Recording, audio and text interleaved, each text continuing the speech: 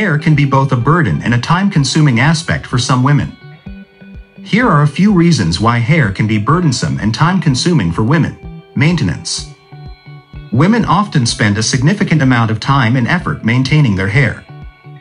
This includes washing, conditioning, styling, and sometimes even coloring or treating their hair. The process of washing and styling can be time-consuming, especially for those with long or thick hair. Styling options. Women often feel societal pressure to have well-groomed and styled hair. This can involve using various tools such as hair dryers, straighteners, curling irons, and styling products to achieve a desired look. Experimenting with different hairstyles and finding the right products can take time and effort. Hair removal. Many women also spend time removing unwanted hair from different parts of their bodies. This can involve shaving, waxing, or using other hair removal methods. The frequency and time required for hair removal can vary depending on personal preferences and cultural norms.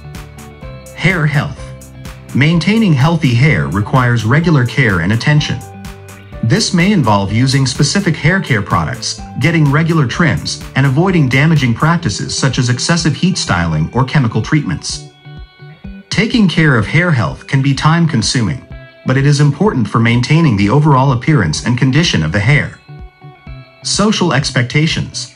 Society often places a significant emphasis on women's appearance, including their hair. This can create pressure for women to have perfect hair at all times, which can be burdensome and time-consuming to achieve. It's important to note that not all women experience hair as a burden or find it time-consuming. Hair care routines and preferences can vary greatly among individuals. Some women may enjoy the process of styling their hair and see it as a form of self-expression, while others may prefer low-maintenance hairstyles. Ultimately, how hair is perceived and the time it takes to manage it can vary from person to person.